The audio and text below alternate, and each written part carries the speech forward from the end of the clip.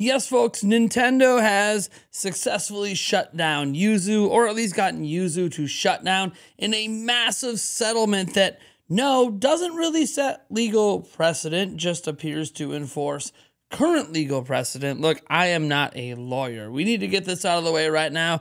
I am in no way a lawyer. None of this is legal advice. And no, even lawyers do not know what would have happened if this case would have went to trial, because regardless of how other pieces of software have been handled in a trial, new precedents could have potentially been set for the positive or negative, depending on which side of the fence you're on. But this case did not go to trial, as there was a agreed upon settlement. Now, again, the settlement's not technically final. We are in the last stage before it becomes final, from my understanding. And while I did reach out to a lawyer that does deal with the MCA and made very compelling statements on why this was a real case, I just want to kind of dive a little bit into the actual legal document and what it says and what points were told to me about where this actually has a lot of legal basis. Like, Nintendo wasn't crazy and out of their mind for what they were doing, even though a lot of people don't like it. And then we're going to get into the official statement put out by Yuzu themselves, how part of the statement is a little bit of BS, in my opinion. However, to remember, they are obviously under some legal obligations at the moment, so take that for what you will. Let's go ahead and dive into this legal document that we have our hands on here. I will provide a link to this down below. So you're going to see that it says Exhibit A, and we're not going to go through this entire document because a lot of it's very repetitive, but the beginning basically has, the first page or two has all the relevant information we need. So you can see this was happening in the District of Rhode Island. Tropic Haze LLC are the makers of Citra and Yuzu, though this was just for the Yuzu emulator. All right. So this came before the court on parties' joint motion for entry of final judgment. Joint motion means that they came to a settlement. All right. So Nintendo America Inc. markets and distributes electronic video games and consoles. And they're saying that these are findings of fact. Of course, you know, fact in the letter of the law is a little bit different than fact in a settlement. Again, settlements do not create law. They're just a way to avoid worrying about creating law and dealing with massive lawyer fees. Anyways, so the Nintendo Switch and Nintendo Switch video games contain technological measures that effectively control access to copyrighted works and protect rights of copyrighted owners, including Nintendo. The technological measures: Nintendo owns valid copyrights in works protected by the technological measures, including its video games and the Nintendo Switch operating system. Yuzu, a video game emulator, circumvents the technological measures and allows for the play of encrypted Nintendo Switch games on devices other than Nintendo Switch. For example, Yuzu executes code that decrypts Nintendo Switch video games, including component files, immediately before and during runtime using unauthorized copies of Nintendo Switch cryptographic keys. Yuzu is primarily designed to circumvent and play Nintendo Switch games.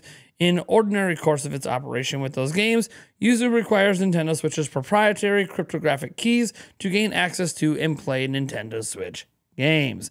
Developing or distributing software, including Yuzu, that in its ordinary course functions only when cryptographic keys are integrated without authorization, violates Digital Millennial Copyright Act (DMCA) prohibition on trafficking in devices that circumvent effective technological measures, because the software is primarily designed for the purpose of circumventing technological measures. And then therefore they're ordered to pay $2.4 million in fees to Nintendo and damages and yada, yada, yada. Everyone's going to bear the cost of their own lawyers, and they have to delete everything, right? Like, all the rest of the stuff is just what they have to do, like getting rid of all their copies. They're no longer allowed to, you know, if you go through this, they're no longer allowed to even work on emulators ever again. They're basically making this agreement in the settlement.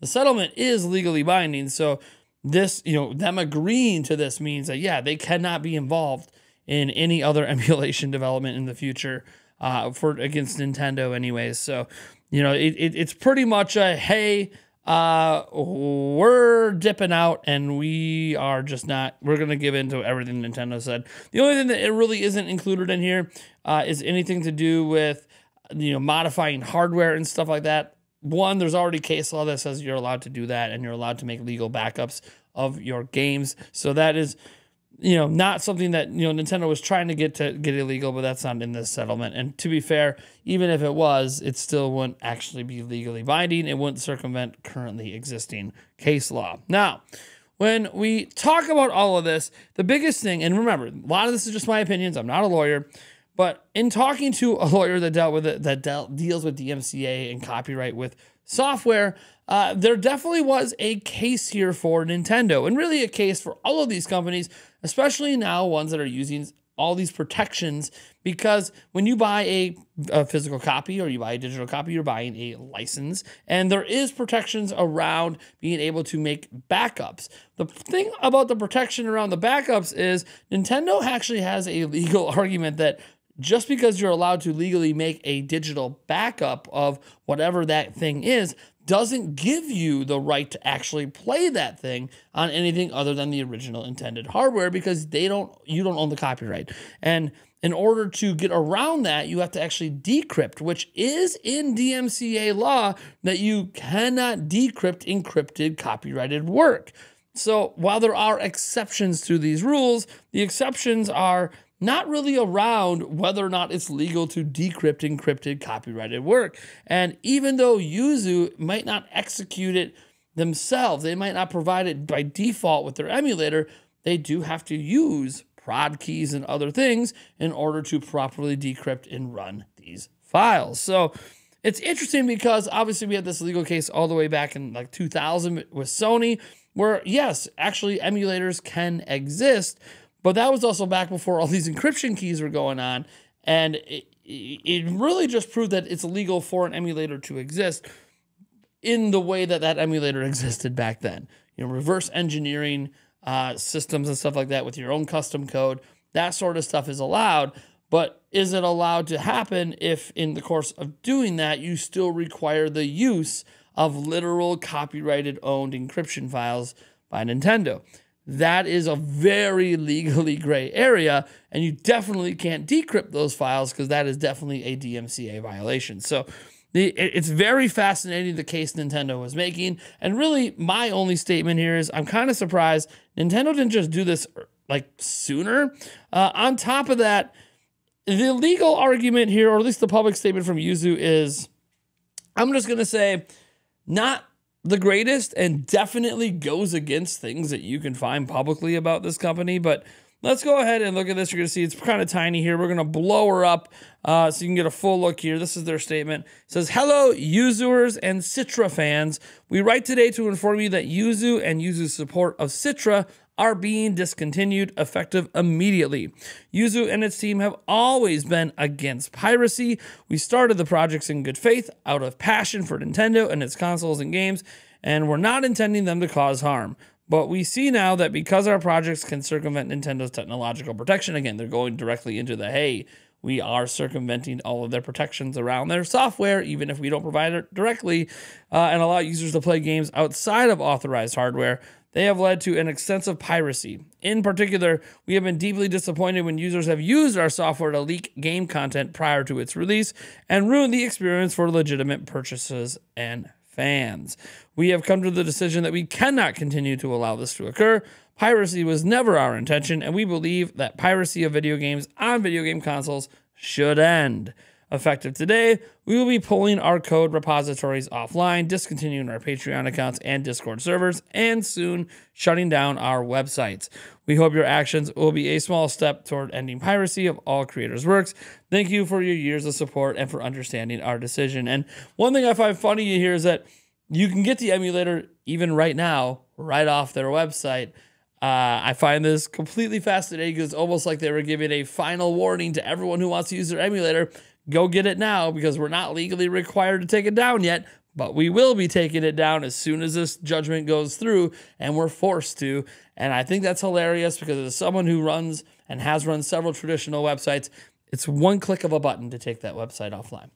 And they're just acting like, oh, it's going to be harder and take long. No, you're just waiting until you're legally forced to do it. because you're giving everyone the ability to still download your emulator. The funny thing, too, about all of this is their statement's entirely full of BS. If you know anything about the founder of Yuzu and all this stuff, they have publicly made statements on their Discord server, on social media, various other places, advertising piracy.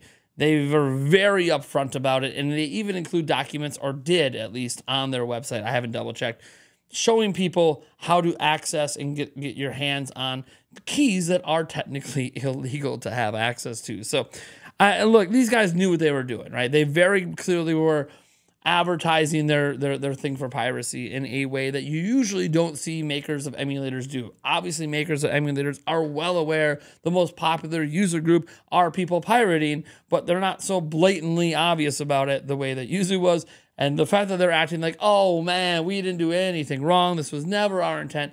Look, this statement was written by a lawyer. Let's just be honest. They're trying not to ruffle any more of Nintendo's feathers, because Nintendo never even went after Citra, even though Citra is also having to use keys and stuff. So you can see how they're like, oh man, we better take this down as well as a sign of good faith, so Nintendo doesn't slap us with another $2.4 million in fines and yada yada. So I just find all of this to be really, really interesting. And again, none of this sets a new precedent. It's more so enforcing currently existing laws in DMCA around copyright protection surrounding software. And look, in the one lawyer I talked to's opinion, it is very shocking Nintendo didn't use these same laws to shut this stuff down much sooner. But at the same point, this only really applies in the United States as well, from my understanding. So like Regionix, the other Nintendo Switch emulator, I'm sorry if I butchered the name, I was informed by some that I wasn't able to confirm this, but I was informed that they actually originate in Brazil. So they have to be compliant with Brazilian law, and I don't know anything about that law. I barely know U.S. law. And then, obviously, you know, this won't apply to emulators, anything made outside of the United States. And even then, it doesn't really apply to anything anyway, because Nintendo was just enforcing current laws. And look, who knows which way it would have went in court.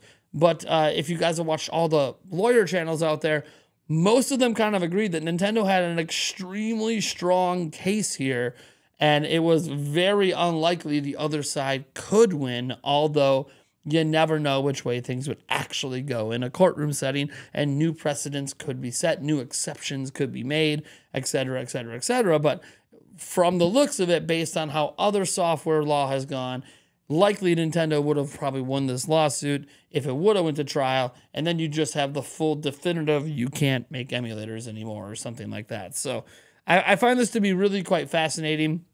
Or at least you can't make emulators that require the use of you know, encryption keys and stuff like that. Like that's maybe the caveat there. Not that emulators would be illegal, but ones that have to use encryption keys, because again, those are not things that they own rights to.